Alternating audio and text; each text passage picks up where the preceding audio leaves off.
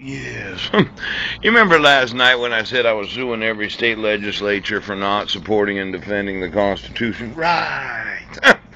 And I mentioned today that I'm suing for the state seals of every state for not enforcing their own constitutions, which would have caused the Washington state to enforce theirs. Yes.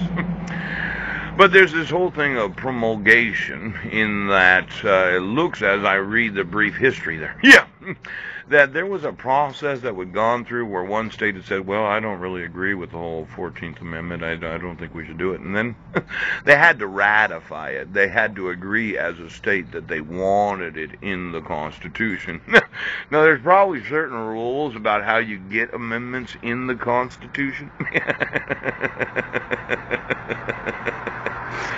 But I'm going to have to sue every lawsuit. Now, I would say that violating the ratification promulgation process of entering new amendments into the Constitution, yeah,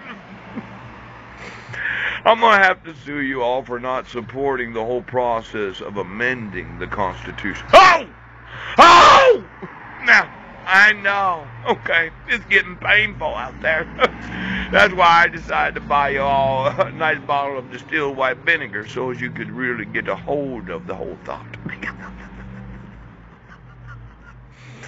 On the one side, you got every state legislature. Almost like states have congresses. Yes, yes, yes. Representatives and senators. Yes. They got little mini constitutions. Yes! Now, I didn't really want to have to sue them for violating every state constitution. Yes! And then on those that are senators and representatives elected to Congress, I didn't really want to have to sue them as a body, as a legislative body. Yes!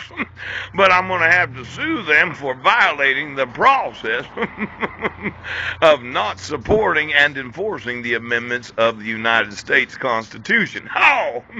Now, when you don't enforce the Constitution, you didn't enforce the ratification and promulgation process of enumerating the amendments in the Constitution. Now, as we go through every Secretary of State in every state of the nation, I'm probably going to have to sue them for not enforcing the oaths. Okay. Tonight's lawsuit. Secretary of States in every state of the United States and the Secretary of State of the United States. You all get sued.